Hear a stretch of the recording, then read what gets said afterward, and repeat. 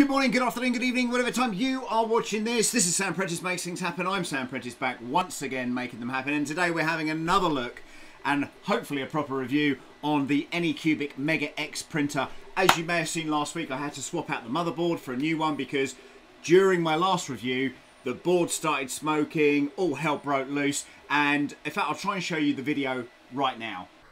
Oh man, that stinks.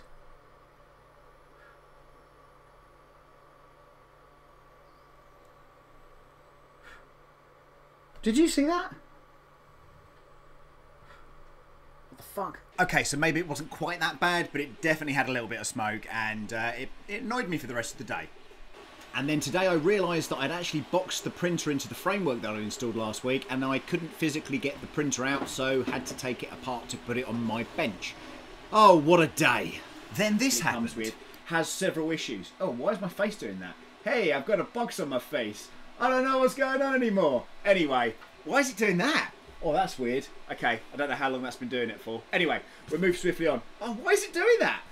There's a box on my face. I don't know why there's a box on my face. I'm going to have to sort that out.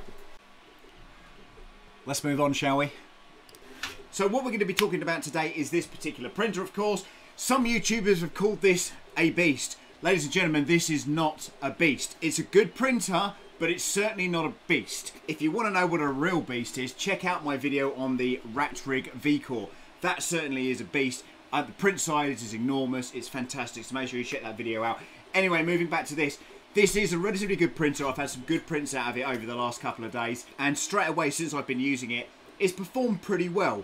There is one major issue. Across all the other stuff, the user interface is a bit iffy, things like that. But the major issue is, one, that they've used very cheap stepper drivers, unfortunately, on the motherboard, which means that these motors are going to be noisy. And the problem with that is because of this metal frame, it actually amplifies the noise. Let me show you what I mean now.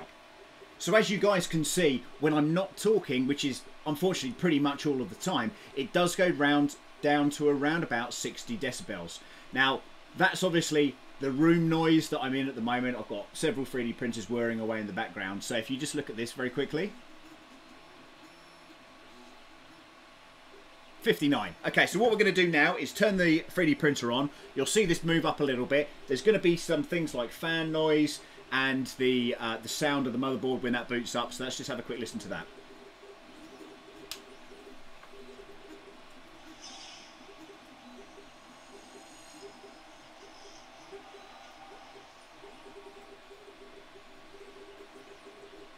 So that's pretty good. I mean, it didn't make too much of a difference on that particular part. So the next thing I'm going to do is run some quick tests just to see what the axis are doing.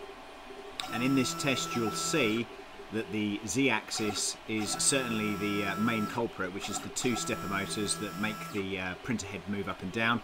I found that the Y-axis and the X-axis on this really didn't make too much of a difference, certainly with 1 or 2 decibels, but the Z shot up at some points between 10 and 15 decibels.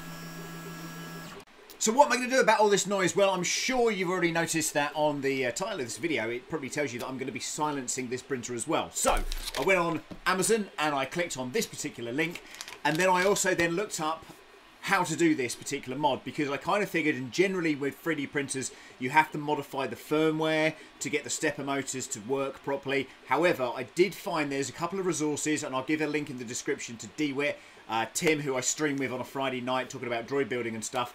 He has done this modification on a slightly different machine. I think it was the S that he did it on. So I bought the same steppers as he has, and I'm going to give it a go right now. Let's see what happens. So here's a quick guide through the process while I speed this up just a little bit. So you remove the back plate. Obviously make sure you've unplugged everything. Don't touch anything that you shouldn't be touching. And what we're going to be doing here is just removing the fan. And I'm just pointing out where the driver pins are. Now these are the new stepper motors. They are TMC2208. They are this kind of weird orange colour. And this is where you'll need to find out a little bit more information about particular drivers. If you're not that tech savvy, it won't mean a hell of a lot to you, but it just talks about the ampage that you can run through this machine. If you're following this guide though, you shouldn't have to worry too much, because the 2208s will work just fine. So you're replacing the A4988 drivers that are already in this particular model. And as you can see right now, I'm testing these particular drivers with a multimeter just to check what I'm getting out of them at the moment, and it's 1.02. What I end up doing is actually tuning them down to 0.85, which was suggested on a couple of the websites. I would also suggest, before you try doing this, that you actually research the board. I'll try and put as many links as I can, any GitHubs that I find in the description below, just to make sure that your board matches up to the one that I've got in this particular machine, as they can be prone to changing them from time to time, and I certainly can't be held responsible or want you to blow your board up. I'm here to try and help you and assist you where I can. So, as you can see, the new drivers have been installed.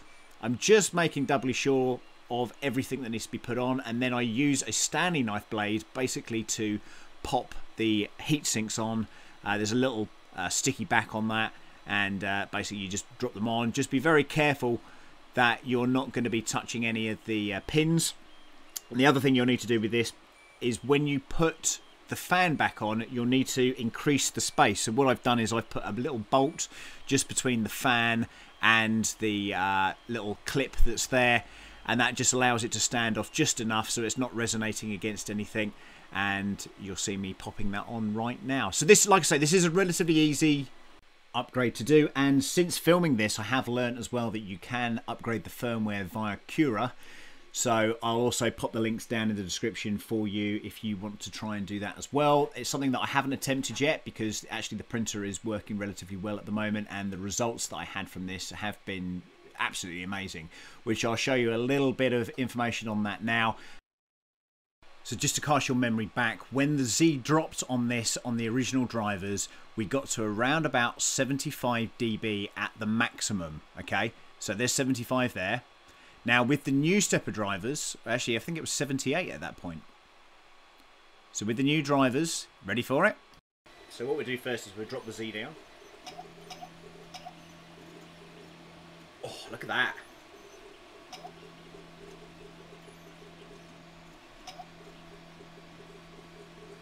So that's a 15 decibel change there.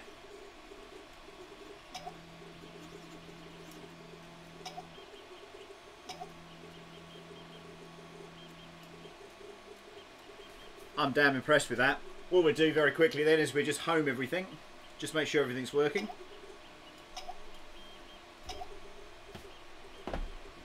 So as you can hear in the background, as this homes on the Z, which was the most noisiest part, it's still at room ambience, which is amazing. So after what seems like forever trying to find a tape measure, I finally got one. So all I'm going to do here is come around to the front. I'm going to measure the gantry to the very top, I'd say. We're going to measure the gantry to the very top here, and we'll do it in mil, so we've got 22.6 on this side, and we have 22.6 on that side, so we know that the gantry is definitely level to this. And next we're going to then do exactly the same, and we've got 7.3 and 7.3, so that's pretty good, right? So we're actually straight and level and ready to go. Impressed with that so far. Again, you know, it's all about silencing this as best we can. The bed feels okay, and obviously now that noise is kind of dissipated through the stepper motors and also through the frame, I'm sort of happier with using it. Not that, you know, the thing is with these things, I guess if you're working in an environment that's kind of noisy anyway, then you're going to be kind of used to that and kind of happy, and certainly if it's away from you. But being that I've got a record in here and have printers running at the same time, it's not an ideal scenario for me. So I'm hoping that these stepper motors are going to be better, so we're going to run out a test print now, see how we get on with that, and reconvene. They're the prints that I have been getting out of these, and I will just show you one of the first prints that I did was with this particular one. So, and actually the prints aren't all that bad. There's a couple of little kind of movement marks and stuff, but in all honesty, I think it's pretty damn good. So I'm very, very happy and very impressed with how this printer has performed. And now I hope that with these stepper drivers installed, it's going to carry on doing a better job than perhaps it did before, and with a little fine bit of tuning as well. A good example of that is removing these crappy little bed springs, which is a real pet peeve of mine, because they always put these naff springs on. I don't know why they do it. I don't know if they're trying to save money, or if China have got huge amount of these crappy springs, but for whatever reason they always put them on these different machines. Creality do it, Anycubic obviously do it, and you know what, sod it, I'm going to swap those out right now.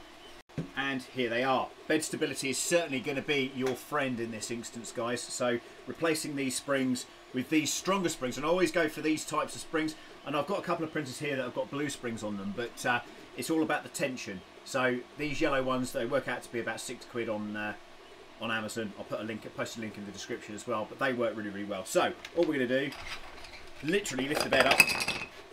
So I thought I'd leave this bit in here and just speed it up, but basically I'm taking some springs out and replacing them. It's the easiest job in the world. So let's move swiftly on now. So let's get this calibration cap off the ground. Here we go.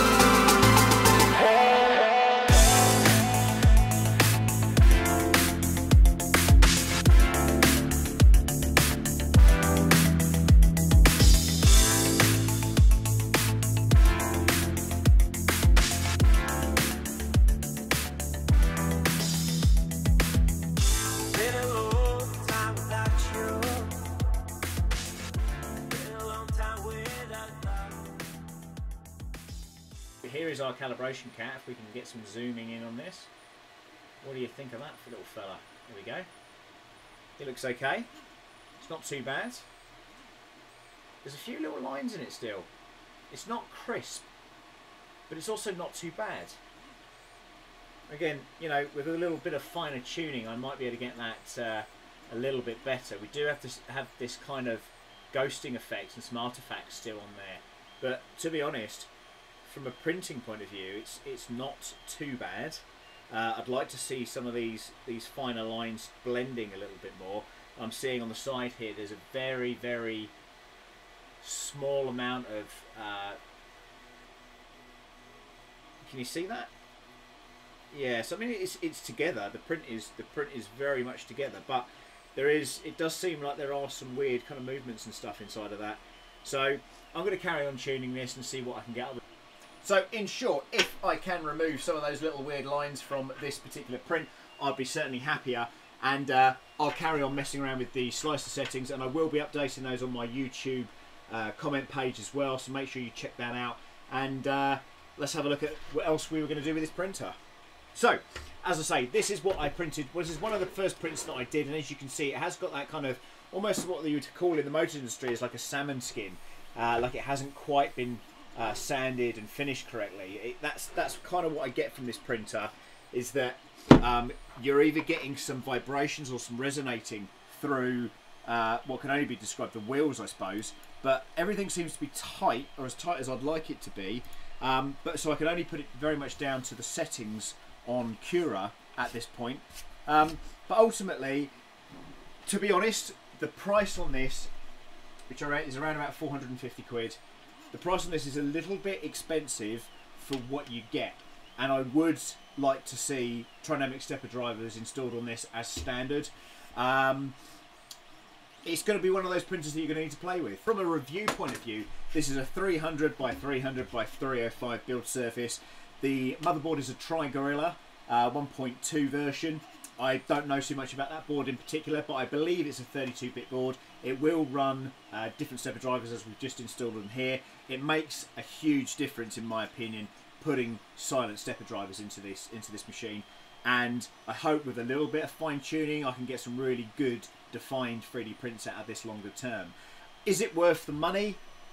I would probably say not. I would actually say if you are able to get this on a reasonably good deal, that's where you're probably going to win on this one. So a few of the things that I do particularly like on this printer is the build volume and the build plate. The build plate is really nice. It's glass. It's got a membrane inside of it which basically hugs the print while it's hot, and then as it releases it literally just snaps off. On the S version of this, which I've also got, you do have rails across each of the axes. On this one, you only have it on the Z. So that's a little bit disappointing, because I would like to see, certainly for a bigger printer, I would like to see perhaps those rails on there just to give it that extra bit of stability. I like the fact that the hot end is reasonably easily removable, and they give you a secondary V6 hot end as well, which is really nice to see. At the end of the day, it's a big heavy printer, but for the money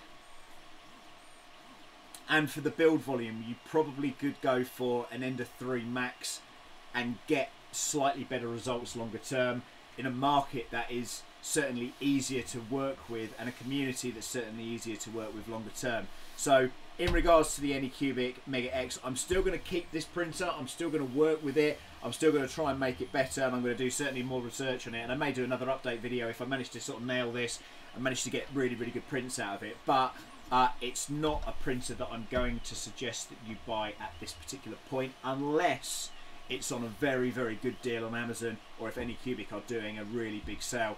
This printer is probably a £350 printer.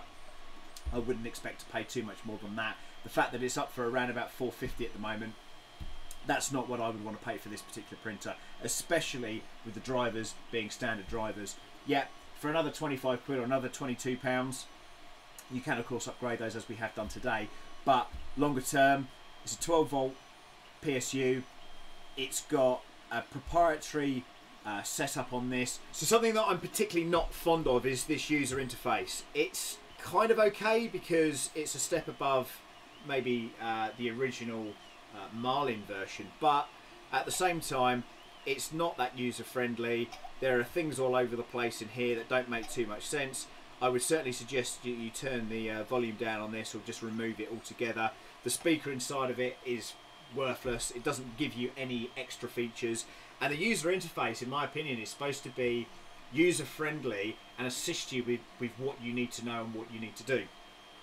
This is not that, especially when you look at things like going into your setups, how you return, your tools, as especially this in particular. When you go into the axis, you're greeted with all sorts of information here, which I've never seen anything like this before. Alright, I know it's a touch screen, but it just isn't what I'm used to. And again, rather than returning at the top left here, I'm now returning over here.